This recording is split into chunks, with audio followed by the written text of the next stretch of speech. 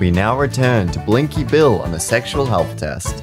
Well, Blinky, I'm afraid to tell you this, but you're the first koala with chlamydia. Oh, gee, Doc, just my luck. I'd say it's from wearing that same pair of dusty overalls for the last 35 years and all that reckless, unprotected sex you've been having. Well, what do I do now, Doc? You'll have to let your sexual partners know, Blinky. Their lives could be at risk. But there's 50,000 of them, Doc. Do I have a second option? Well, you could also flee the country and not tell them and cause a mass extinction of koalas in Australia, but you wouldn't do that now, would you, Blinky?